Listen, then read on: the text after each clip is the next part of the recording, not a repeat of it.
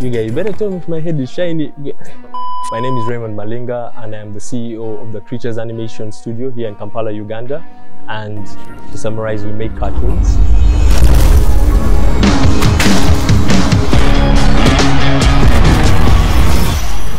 I studied in Malaysia.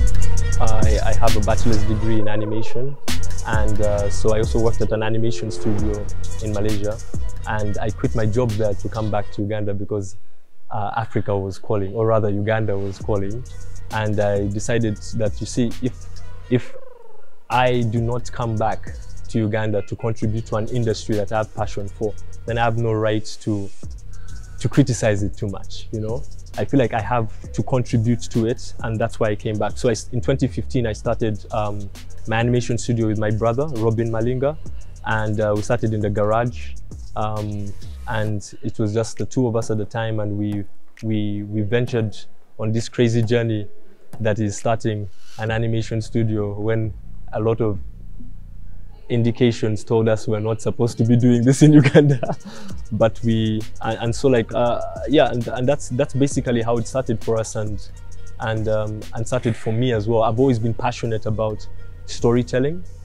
I've always been passionate about imagination and taking things that possibly should not exist and taking them and making them exist in some way or form, because I feel like there's a power in creating stories and projecting the future and bringing it to now, you know, and letting people experience other perspectives and other worlds and other interesting ideas, because I think it just changes the mindset of how people experience the world. And in Uganda in particular, I think it's very important for people to, for our people to realize that there's more than just what we see every day, you know?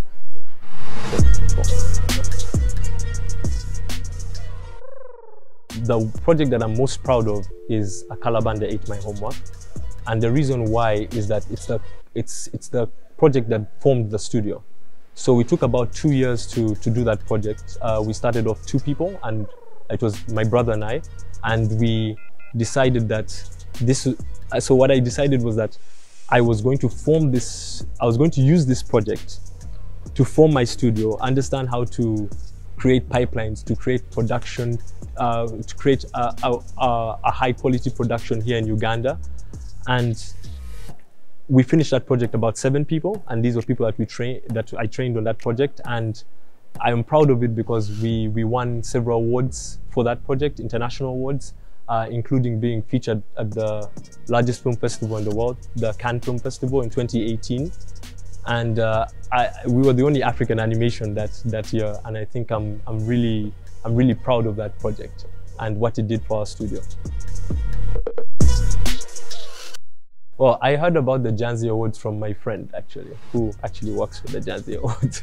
He told me, hey, you're nominated for the Janzi Awards, and I was like very interested in it because of what it was aiming to do, which is like giving people like me and people in my industry the recognition that they sometimes have not been getting. And when I heard about it, I was like, you know, okay, let me give this a chance, you know, right? Because we've had a lot of awards around, you know, but I think having awards that are very specific for the arts and culture in the country and entertainment in the country, and recognizing those as things that actually contribute and actually valuable to the foundation of what Uganda is going to be, I respected that a lot. No, I was not able to attend the award ceremony, unfortunately.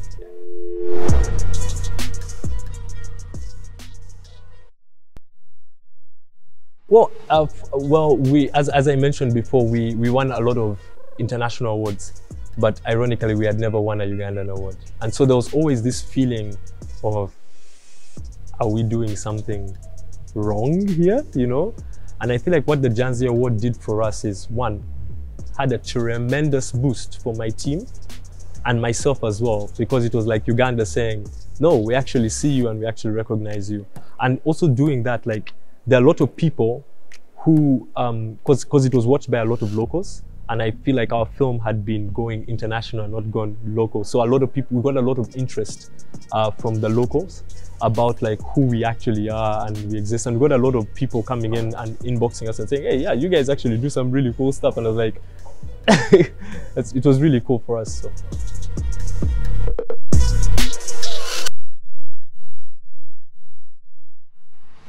Well, I think it has allowed us to reach more people, you know? And I know the internet penetration is not that far in Uganda yet, but I think what the internet is helping us make up for in Uganda is that because our audience is relatively small here, it allows us to reach a larger audience outside the boundaries of Uganda. So our films can reach people in Kenya, can reach people in South Africa, can reach people in Nigeria. And I think that the internet has been really helpful in helping us broaden our audience, regardless of the limitations, our geographical limitations in Uganda. Yeah, so animation is very capital intensive and we use a lot of high-end computers. And we also use computer software. So we used to use Autodesk Maya, which is the industry standard for using, for creating these animated films. It's actually like a lot of Photoshop, everything, After Effects, but Autodesk Maya. But then we moved to an open source software called Blender. And so my entire team has shifted its entire pipeline to using Blender. And what I find very good about using Blender is that when you're operating in Uganda and in Africa, the limitations of so many artists to joining the professional industry, they have to pay for Maya and it's very expensive, but Blender is free. So the thing is that we also went on that journey of trying to figure out how do we actually do quality work with an open source and free software, and so that's what we've done, and that's what we're using.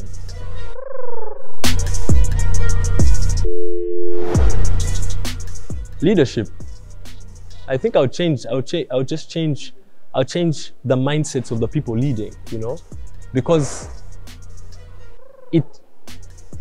it is very important for the people who make strides in our industry to turn back and give opportunities to those people. And I feel like we often don't see that. And I think that is the way I think. And if I was to change something, that would be something that I would change. I would say, hey, you guys are leaders.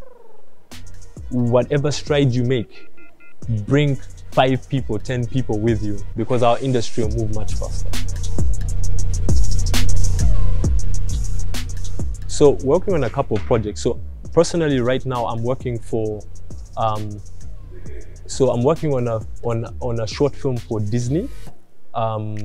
So they launched an African anthology where they selected 10 films and 10 ideas across Africa, and I'm representing Uganda. So I'm writing and directing for Disney, and I've been in production with them for about 2 years now, and it's going to be launching on Disney+, but I don't know what else they're going to do with it. And it's an exciting project. I'm looking forward to Ugandans seeing what I'm doing for them, because that's me representing on an international scale. And my teammates have also contributed to that as well, that film as well. And internally, as the Creatures company, we are also working on a couple of projects. We're working on an animated TV show and also a feature film. And those are projects that are still in development, but they're very exciting. And yeah, so that's what we're doing right now.